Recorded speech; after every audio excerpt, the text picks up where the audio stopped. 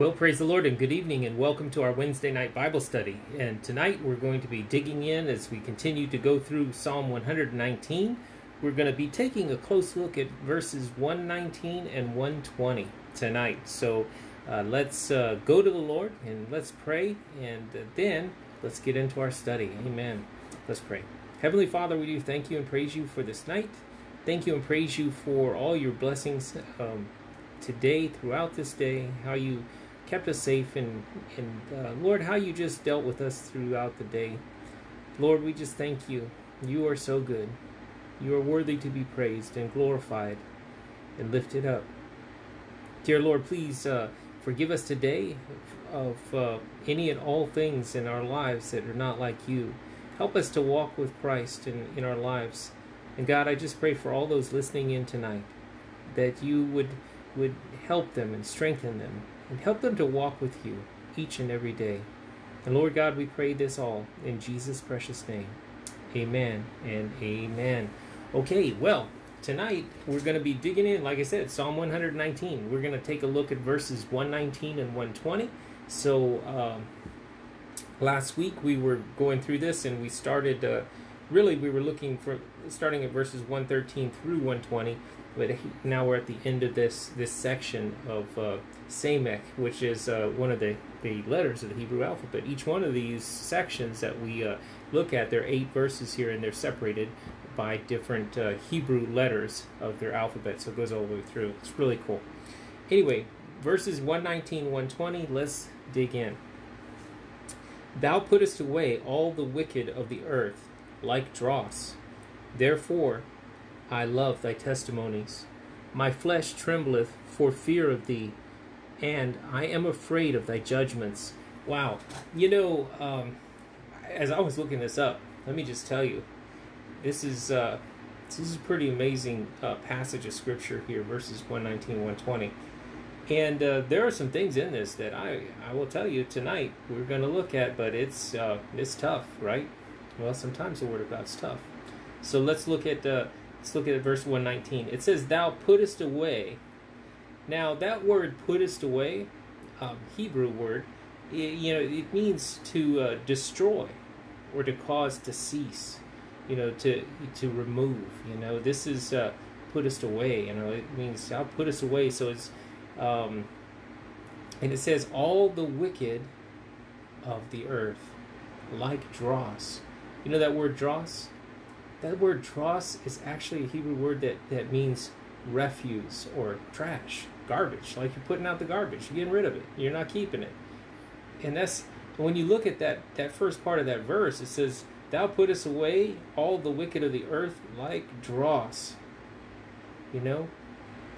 This is what's going to happen. This is why we warn people. This is why you tell people about Jesus, because this is going to happen. There's coming a day, on the day of judgment, God separates, the wicked from the just. How are you just? Only in Christ are you just. Only in Christ you have righteousness. Outside of Christ you don't. It's wickedness. And, the psalmist says, thou puttest away all the wicked of the earth like dross. Therefore, I love thy testimonies. See, the psalmist knows that God's going to do this. So therefore, he says, I love thy testimonies. He commits to loving God's word. Now, there's two ways to look at that. There's 2 ways to look at it. One way to look at that is, the fear of the Lord is what's motivating him, in the fact that he's saying, therefore I love thy testimonies, But there's also a secondary part of that where he can be saying as well, that this loving his testimonies is the fact that God is going to judge wickedness. He's going to remove it from this planet. I mean, I don't know about you, but there are so many days that you get tired of the evil that's going on around the world. You get it wears on you to see how many things happen on this world that are so horrible. Mankind does this, right? Mankind does this to mankind. We do this. Yeah, there are storms and things where people lose their lives, and that definitely happens. Disease and all of this, but at the root of it, it's our fault. I mean, we did it. We brought death in because of our disobedience to God. But even more than that, we see man's wickedness to man, and it's played out every day. You know, all you have to do is turn on the news, and you can see that. And so there's an end of that. You know, there's an end of all wickedness. There's a day that God will judge the earth, and He's going to make a new heavens and a new earth. You know, so there's a day coming when all of the brokenness of this life will be done. There will be no more sin, no more wickedness, no more evil, no more atrocities, no more murders and just all the abuse that you see on the planet. There'll be no more of that. No more of that. Sin's day will be done. Sin will no more be on this earth. I mean, I look forward to that day. I'm thankful that that day is coming. So both the fear of the Lord and the thankfulness that this is not an unending state, that this does have a definite ending date. When God is going to judge the world, He's going to judge it at a date and a time known to Him, right? Because I'm not about to try to set any dates and time. I don't even know. You know, only the Father knows. So, but the fact that that day will come, the day of the Lord, that will come. The day of His wrath, that will come. So we know that day's coming. So let's take a look at a couple of scriptures that go along with this. First one we're going to look at is Samuel. Let's go to 1 Samuel chapter 15.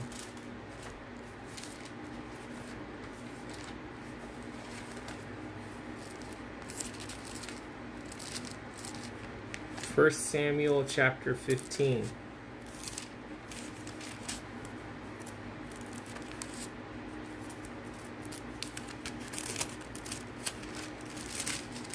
Oh, there we go. Okay, praise the Lord. And down to verse 23. Now this is Samuel, and he's talking to Saul. And he says here in verse 23, "For rebellion is as the sin of witchcraft, and stubbornness is as iniquity and idolatry. Because thou hast rejected the word of the Lord, He hath also rejected thee from being king." So this is what the Lord had made this decision based on Saul, because Saul was rebellious. You know, he was rebellious, and he was doing his own thing rather than doing what God called him to do. And it's interesting to see how God feels about these things, about rebellion. I mean, He compares rebellion as the sin of witchcraft. I mean, so they're equal. In rebellion and witchcraft, they're on the same level. You know, it's not good. You know, people today, there's a lot of people delving into witchcraft and Wicca and all kinds of stuff today, occultism. Let me tell you, it all ends in destruction. It's all of that occultism is run by Satan anyway. Satan is the one who's behind all of that. There's no good magic. There's no difference between white magic or gray or black. It's all the same. It's all witchcraft. It's all occult. It's all derived from Satan, and it's his ploy to deceive you. Wicca, worship of nature. You're worshiping a false god. You know, people, I can't stand to hear Christians say Mother Nature. Seriously? Do you know what you're saying? You are talking about Gaia, a false goddess, the goddess of the Wiccans, the Druids. You know, they're worshiping nature. You know, we don't use the terminology Mother Nature as a Christian. You use the terminology the creation, because God created it. It wasn't some false goddess, Mother Nature or Gaia, whoever you want to call it. It wasn't her who made anything. It was the Lord God who made heavens and the earth. You can read that in Genesis. Amen? So don't fall into that trap, because that's a trap. So anyway, he says, rebellion is as the sin of witchcraft, and stubbornness is as the iniquity of idolatry. So being stubborn towards God, being stubborn here is as the iniquity and idolatry. So stubbornness and idolatry, they go hand in hand. So maybe it's not a good thing to be, stubborn towards the Lord if He's trying to teach you something. Because maybe it's idolatry, you're worshiping yourself, not worshiping the Lord. Maybe you're holding yourself up and not God. Let's go to Matthew chapter 3. Matthew chapter 3.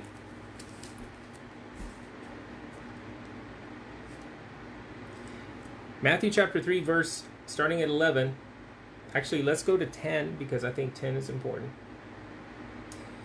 And now also the axe is laid unto the root of the trees. Therefore, every tree which bringeth not forth good fruit is hewn down and cast into the fire. So, did you catch that? Every tree which bringeth not forth good fruit is hewn down and cast into the fire. I indeed baptize you with water unto repentance, but he that cometh after me is mightier than I, whose shoes I am not worthy to bear. He shall baptize you with the Holy Ghost and with fire, whose fan is in his hand, and he will thoroughly purge his floor and gather his wheat into the garner, but he will burn up the chaff with unquenchable fire. So we have something here. Remember, it says, Thou puttest away all the wicked of the earth like dross, therefore I love thy testimony. So here we see John the Baptist is telling us, first of all, every tree that doesn't bear good fruit gets cut down and thrown in the fire. Then he says that he baptizes with the water of repentance, but one that comes after him is mightier than him, and he's talking about Jesus, whose shoes I'm not worthy to bear. He shall baptize you with the Holy Ghost and with fire. Amen? What does fire do? It purifies. When I say purifies, it's like when you melt, you're melting down metals, and as you apply heat to it, that metal melts. The contaminants, they float to the surface and they get skimmed off of the metal, off of that molten metal. So fire is really where you and I need to be placed many times. Fire, trials, fire, the fire of persecution, the fire of all of these things, tribulation, because what it causes is those impurities in your life and my life to come to the surface where God skim those things off. It's repentance, repentance. You do this through repentance. Lord, please forgive me for my sins. Please forgive me for the wickedness of my actions, my thoughts, my conduct. Please forgive me and cleanse me from all unrighteousness. As trials, persecution, tribulation comes into your life, that pressure, that fire that's brought to bear on your life will purify you, will take those things that are not like Christ, and you can repent and you can ask God to forgive you, because why? Because you're going to seek the Lord in those times. You're going to seek God. I mean, if you don't, you're going to be stubborn, right? And then we don't want stubborn because we know that's sin, right? It's idolatry. So we repent, we turn to God, we ask forgiveness. Those things that are not like Christ, we want burned out of our lives, I'm crucified with Christ. Nevertheless, I live, yet not I, but Christ liveth in me. It says in verse 12, whose fan is in his hand, and he will thoroughly purge his floor. And what's his floor? The earth belongs to him. The whole earth. It's his floor. He's going to purge his floor. All mankind is going to stand before the Lord. We see this in Scripture. And it says, and gather his wheat into the garner, but he will burn up the chaff with unquenchable fire. And that fire right there is the lake of fire. And you don't want to be there, because there's no getting out. Once in, it's forever, eternity. The way to escape that is through Christ. So let's look at Matthew chapter 13. I think there's more to shine the light on this. Matthew chapter 13.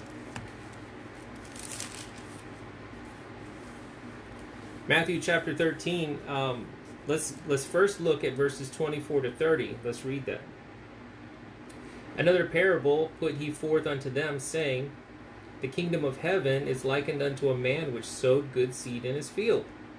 But while men slept, his enemy came and sowed tares among the wheat, and went his way. But when the blade was sprung up and brought forth fruit, then appeared the tares also. So the servants of the householder came and said unto him, Sir, didst not thou sow good seed in thy field? From whence hath it tares? He said unto them, An enemy has done this. The servants said unto him, Wilt thou then that we go and gather them up? But he said, Nay, lest while you gather up the tares, you root up the wheat with them. Let both grow together until the harvest. And in the time of the harvest I will say unto the reapers, Gather ye together first the tares, and bind them into bundles to burn them, but gather the wheat into my barn. Now, let's continue on, and let's get down to verse 36. Let's go down to 36. Verse 36, same chapter. Then Jesus sent the multitude away and went into the house, and his disciples came unto him, saying, Declare unto us the parable of the tares of the field.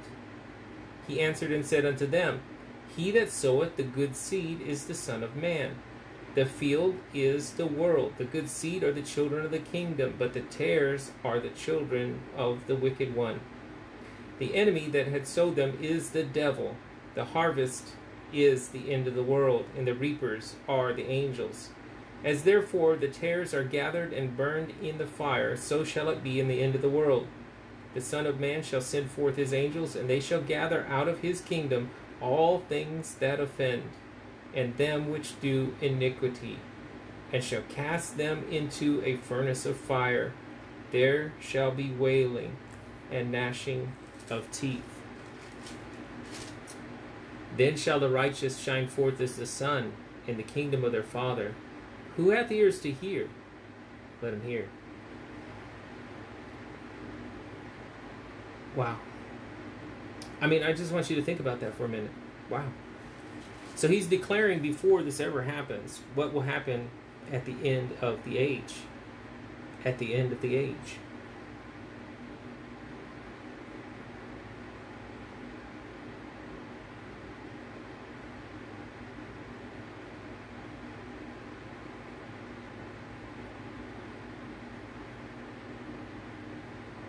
Doesn't that prompt you to want to reach as many people as you can with the good news of the gospel? I mean, doesn't it make you want to reach people that don't know Jesus because you know what's in front of them? It should. You should love them enough to want to reach them, to turn them from this direction. You know, verse 47 says, And again the kingdom of heaven is like unto a net that was cast into the sea, and gathered of every kind, which when it was full they drew to shore, and sat down and gathered the good into vessels, but cast the bad away. So shall it be at the end of the world. The angels shall come forth, and sever the wicked from among the just, and shall cast them into the furnace of fire. And there shall be wailing and gnashing of teeth. Jesus saith unto them, Have ye understood all these things? They say unto him, Yea, Lord. You know, again, so he gives you the parable of, you know, the wheat and the tares. And then he gives you a parable here about the fish, about a great net that's thrown into the sea. And you know, the example is when they drew the net to the shore, they gathered the good into vessels, and the bad they cast it away. And this is what's going to happen. The angels are going to come forth and sever the wicked from among the just, and they're going to cast the wicked, right? and shall cast into the furnace of fire. They're going to cast them into the furnace of fire. And there's going to be wailing and gnashing of teeth. That's agony, pain, misery. This is what God tells us ahead of time is going to happen to those that reject God, that are stubborn, rebellious, and feel that they don't want to follow God. They want to just live this life. They want to have their own way, do their own thing, live their own way, by their own moral, their own standard, totally neglecting the standard of the Word of God, which is an eternal standard. It doesn't change ever, not ever. It's the same yesterday, today, and forever. It doesn't need to be culturally reimagined. It is the Word of God. It is eternal. It is unchanging. God does not lie. This is what will happen. And so the question is, first of all, what do you do with that? That's the first question. What do you do with that? Do you know Jesus? Are you living for Him? Are you being stubborn and rebellious? Or are you going to follow Christ? And if you are following Jesus Christ, thanks be to God, you're going to be fine. You'll be just fine. Here it says, this is good news for you, because He says that you're just in Christ. You're justified in Christ, right? So He's your righteousness. Jesus is. You have an obligation to live for Him. So you can't just go do your own thing after you come to Christ. Oh, I have Christ. Now I'm going to go do what I want to do. No. It does not work like that. You got to follow Him. Take up your cross and follow Him, just like He said to do. But those that don't know Jesus, God classifies them as the wicked. Those that reject and refuse Christ. It says back in Psalm 119, verse 119, Thou puttest away all the wicked of the earth like dross, like refuse. Therefore I love Thy testimonies. Thanks be to God that iniquity and sin has an end. Rebellion has an end. Thanks be to God. Lawlessness has an end. God holds back wrath today. He's holding it back for the day of wrath. Now, some people think, well, I don't think so much about that. I'm not worried so much. Well, then the next verse in Psalm 119, verse 120, maybe this is more for you. So let's look at that. It says, My flesh trembleth for fear of Thee, and I am afraid of Thy judgments. Now that's Psalm 119, verse 120. My flesh trembleth. You know what that word trembleth means here in Hebrew? That word trembleth means that it makes your hair stand up in fear. My flesh trembleth for fear. And that word fear means dread, fear, or terror. My flesh trembleth, my hair stands up in fear. For terror of Thee. Fear of Thee. And it says, I am afraid of Thy judgments. That word afraid there means reverence. That you will reverence. I'm afraid, I will reverence. That afraid in that context is talking about reverence Thy judgments. My flesh trembleth for fear of Thee, for I'm afraid of Thy judgments. It'd be good for us to listen to that. Let's go to Daniel chapter 10.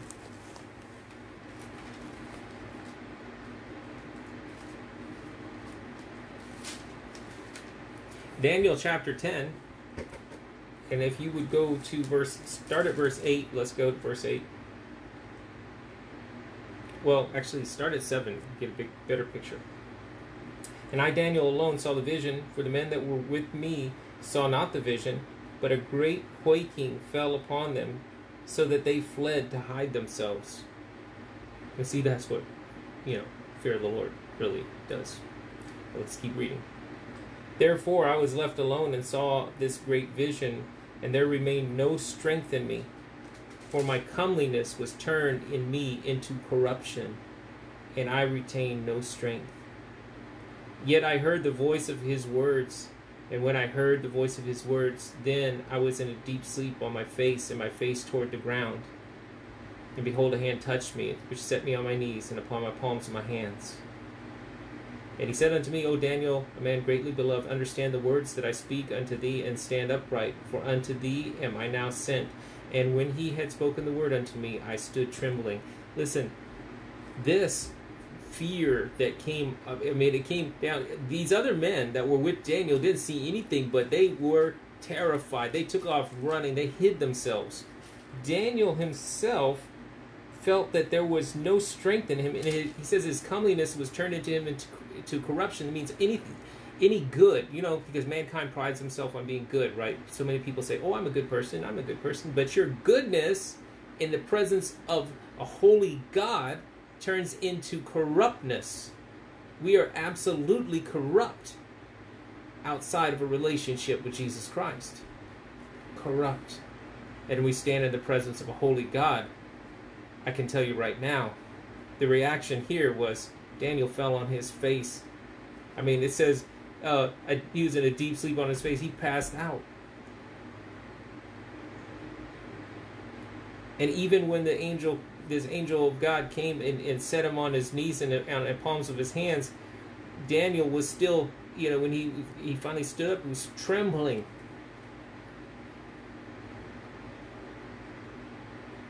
He tells him in verse 12 not to fear. He said, fear not. But do you understand that, fear of the Lord is a real thing? Let's look at some more examples. Isaiah chapter 6.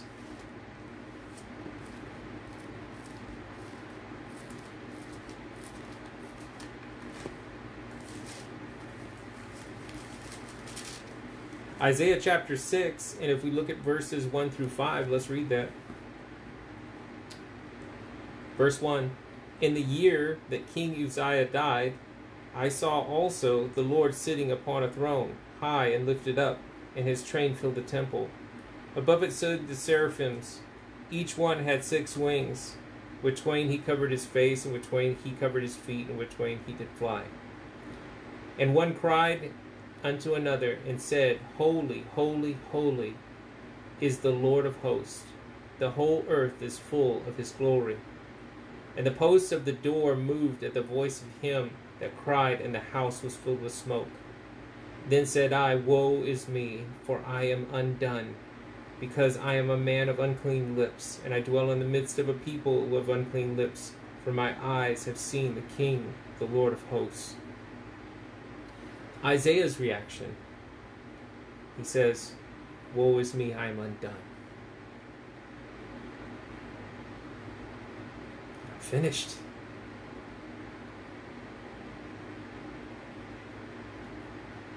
Isaiah thought that he was going to die.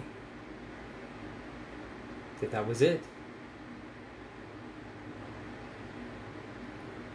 This was the reaction, right, of Isaiah. We see the reaction of Daniel. We see the reaction of Isaiah. Let's go to Habakkuk. Habakkuk. Now, you might need to get your index there to find Habakkuk. We haven't been to Habakkuk in a while. You can call him Habakkuk. Amen. Turn in there now.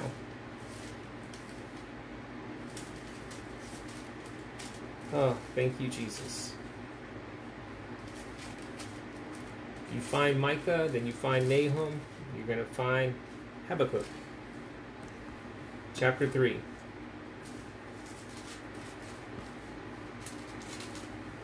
Listen to this. Verse 16. When I heard, my belly trembled, my lips quivered at the voice. Rottenness entered into my bones, and I trembled in myself, that I might rest in the day of trouble. When he cometh up unto the people, he will invade them with his troops. Listen to the reaction. My belly trembled, my lips quivered, rottenness entered into my bones. Again, our goodness is in the presence of a holy God, man. We're corrupt, man. and it shows. It shows.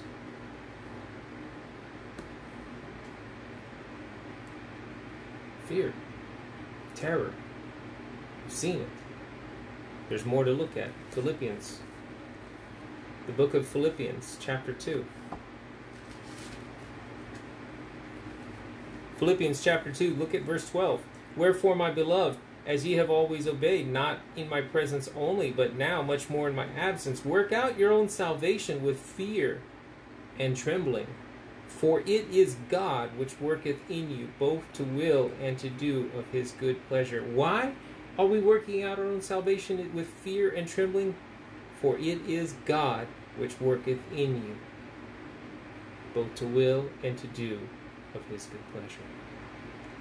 You see, this says in the New Testament that we're supposed to work out our salvation with fear and trembling. And we see the examples. We saw the examples with Daniel and Isaiah and Habakkuk. We saw those examples, and now we see here in the New Testament it's telling us also to have fear and trembling in our walk, in our relationship there with God. It's not a carefree la-di-da-di-da, I can do what I want to do Christianity. That's not it. You need to get into the Word of God. You need to obey his voice. You got to obey what he says here. I'm not talking about some kind of external Bethel Redding garbage. The Lord told me this and that and the other, when it's not even scriptural. Hello.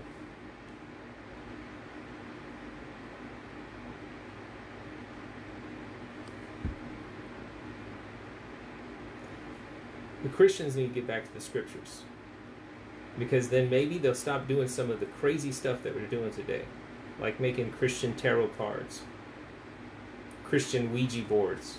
You know what that's called? Occultism, witchcraft. God hates it.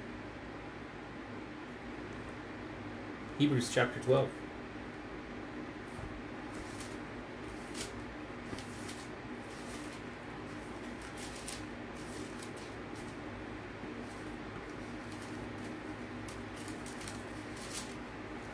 Hebrews chapter 12, I think that we need to read this. I think we need to read this chapter, because this chapter illustrates our point in the verse, Psalm 119, verse 120, my flesh trembleth for fear of thee, for I'm afraid of thy judgments. This chapter totally makes that point. So let's take a look at it. We're going to read the whole thing. Okay? So bear with me. Let's go. Wherefore, seeing we also are compassed about with so great a cloud of witnesses, let us lay aside every weight and the sin which doth so easily beset us, and let us run with patience the race that's set before us, looking unto Jesus, the author and finisher of our faith, who for the joy that was set before him endured the cross, despising the shame, and is set down at the right hand of the throne of God. For consider him that endured such contradiction of sinners against himself, lest ye be wearied and faint in your minds. Ye have not yet resisted unto blood, striving against sin. And have ye forgotten the exhortation which speaketh unto you as children? My son, despise not thou the chastening of the Lord, nor faint when thou art rebuked of him. For whom the Lord loveth, he chasteneth, and scourgeth every son whom he receiveth. If ye endure chastening, God dealeth with you as with sons. For what son is he whom the Father chasteneth not? For if ye be without chastisement, whereof all are partakers, then are ye bastards and not sons. Furthermore, we have had fathers of our flesh, which corrected us, and we have gave them reverence. Shall we not much rather be in subjection unto the Father of spirits and live? For they verily for a few days chasten us after their own pleasure, but he for our profit, that we might be partakers of his holiness. Now, no chastening for the present seemeth to be joyous, but grievous. Nevertheless, afterward it yieldeth the peaceable fruit of righteousness unto them which are exercised thereby. Wherefore, lift up the hands which hang down, and the feeble knees, and make straight paths for your feet, lest that which is lame be turned out of the way, but let it rather be healed. Follow peace with all men, and holiness, without which no man shall see the Lord. looking diligently, lest any man fail of the grace of God, lest any root of bitterness springing up trouble you, and thereby many be defiled, lest there be any fornicator or profane person as Esau, who for one morsel of meat sold his birthright. For you know how that afterward, when he would have inherited blessing, he was rejected, for he found no place of repentance, though he sought it carefully with tears. For you're not come unto the mountain that might be touched, and that burn with fire, nor unto blackness and darkness and tempest, and the sound of a trumpet, and the voice of words, which voice they that heard entreated that the word should not be spoken to them any more, for they could not endure that which was commanded. And if so much as a beast touch the mountain, it shall be stoned, or thrust through with a dart. And so terrible was the sight, that Moses said, I exceedingly fear and quake. Listen to that, man. Moses exceedingly feared and quaked God, in the presence of God. But you're come unto Mount Zion, and unto the city of the living God, the heavenly Jerusalem, and to an innumerable company of angels, to the general assembly and church of the firstborn, which are written in heaven, and to God the judge of all, and to the spirits of just men made perfect, and to Jesus the mediator of a new covenant, and to the blood of sprinkling that speaketh better things than that of Abel. See that you refuse not him that speaketh. For if they escape not who refused him that spake on earth, much more shall not we escape if we turn away from him that speaketh from heaven. It is important for you to obey the Lord. Amen. Whose voice then shook the earth, but now he hath promised, saying, Yet once more I shake not earth only, but also heaven. And this word, yet once more, signifieth the removing of those things that are shaken, as of things that are made, that those things which cannot be shaken may remain. Wherefore, we receiving a kingdom which cannot be moved, let us have grace, whereby we may serve God acceptably, with reverence and godly fear. For our God is a consuming fire. You see, we should never take and abuse our relationship with the Lord. Sin is something that we have to fight against. It says you have not, verse 4 says, you have not yet resisted unto blood, striving against sin. So you haven't shed your blood striving against your own sin in your life. But we need to strive against sin in our life. We need to understand how, remember when the Lord was on Mount Sinai, and the people were terrified, right? Thunders and quakes and, everything. And this was on earth, right? Moses said he exceedingly feared and quaked. But we're coming to Mount Zion, unto the city of the living God, the heavenly Jerusalem, and to an innumerable company of angels. We're coming to the presence of the Lord, the church of the firstborn, which are written in heaven, to God, the judge of all, and the spirits of just men made perfect. It's a higher relationship. We need to remember who we have a relationship with. It's God. We need to reverence God. We need to have godly fear. We need to remember that our God is a consuming fire. God loves you. But you need to understand that we don't act stubbornly. We don't commit the sin of rebellion, witchcraft. We're not out there doing our own thing. We need to submit our lives to God and do His will, follow His word, not what everybody else is doing. Because what everybody else is doing, well, we already know what's going to happen. Verse 119, we read that. Thou puttest away all the wicked of the earth like dross. We already know if you do your own thing and you don't have Christ, you're not following the Lord, we already know that there is no hope in that situation. Well, the only hope is in Christ. You can't reject Him and live. You need to turn to Him to live. Revelation chapter 1.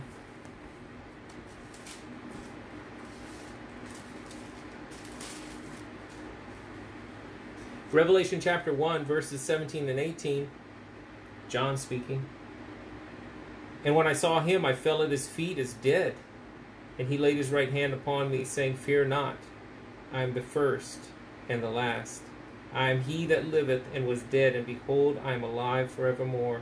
Amen. And have the keys of hell and death. John, who had that close walk and relationship with the Lord Jesus, he fell at his feet as though dead, fell on his face. Not falling backwards like you see in a lot of these charismatic things and stuff like that. When they fall backwards, it's judgment, you know? Judgment. You see that when they came and trying to take Jesus from the Garden of Gethsemane. They said, they came up there and Jesus said, Who do you seek? And they said, Jesus of Nazareth. He said, I'm he. And they fell back. You know, if he hadn't allowed them to take him, no man takes his life. They had absolutely no chance of taking Jesus unless he allowed it. He allowed it because he's fulfilling the Father's will. He went through all of that for us. You know, as Christians today, they don't want to go through things for the Lord. It's kind of weird.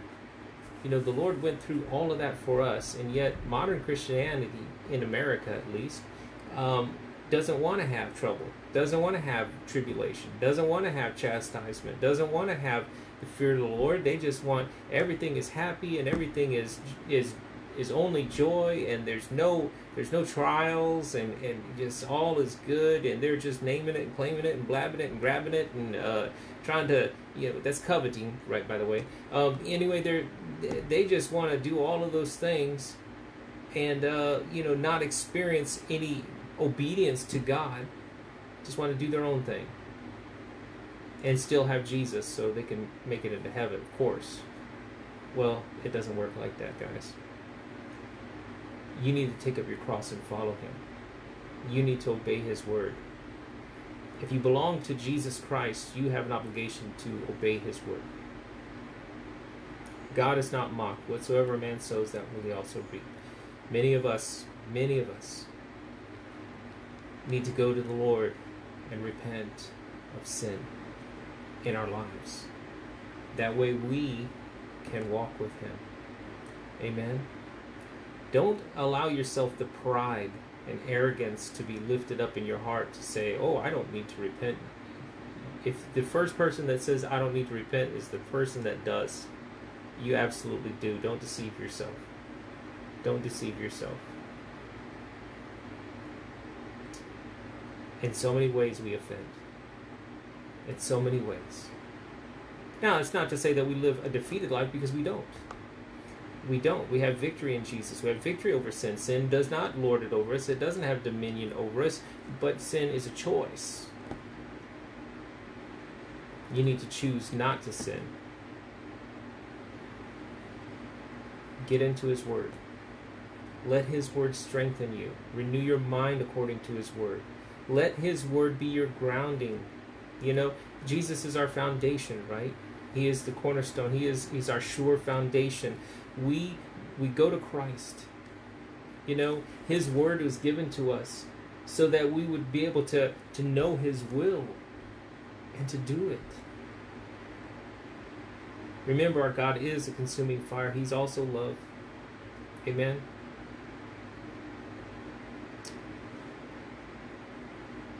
We have an obligation to remember the fear of the Lord. Back in Psalm 119, verse 120, it says, My flesh trembleth for fear of thee. I am afraid of thy judgments. And so many people today are not fearing judgment. There is a coming judgment where God will judge all mankind. So it doesn't matter what, you know, what you are deceiving yourself with today, thinking that you can do your own thing, this and that. You will stand before the Lord. The Bible tells us every knee will bow and every tongue confess that Jesus Christ is Lord. Every knee. It's yours too. If you're living in rebellion against God, your knee will bow. My knee will bow. Every knee. And God is absolutely just in all of his judgments. And if you face judgment without the Lord Jesus Christ, you will be lost. The only way to avoid that judgment, the only way to avoid the wrath of God, is to be in Christ. So there we are. That is the two scriptures we have for tonight. Amen. And, well, praise the Lord. Pray for one another. Pray for those that don't know Christ. Pray that they'll come to know him. You know, a life lived for Jesus Christ means everything. And a life that's lived without Christ, well, you lose everything. So today, tonight, if you don't know Jesus, turn to him tonight. Don't put it off. If you've been running from him, turn around. Go home. Go right back to Christ tonight. Don't wait. Don't wait till tomorrow. You may not get tomorrow. Go to him tonight. And those of you that are living for Christ and dying to self, taking up your cross and following him, obeying his word, well, keep doing that. And get the gospel out to as many people as you can while you can. Love the Lord your God with all your heart, soul, mind, and strength. Love your neighbor as yourself. Love your enemies. Amen. Love them enough to tell them the truth. Stand for Christ. Don't compromise. Love you guys. Pray that you have a blessed night. Lord willing, we'll see you tomorrow night, 6 o'clock, for the Encouraging Word broadcast. God bless you. Have a blessed night in Jesus.